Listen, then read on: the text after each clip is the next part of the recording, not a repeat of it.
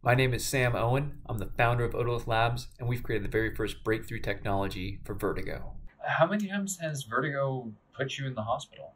3. I was hospitalized for a week. I was with the Mayo Clinic down in Florida for a while. I'm very, very dizzy. Balance problems, frequently falling over. Not being able to walk, keep food down. People would mistake me for being drunk.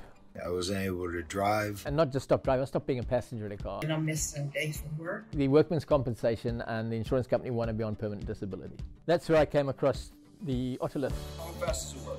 Instantly, it's like flicking a switch. It was instant. Very quickly. I noticed a difference almost straight away. I'm back at work now, and I'm back at work full time on a full salary after 3 years. I wear it daily. I use it daily. I rely on it, I can say, more than I rely on my phone. It works for me. It makes my life better.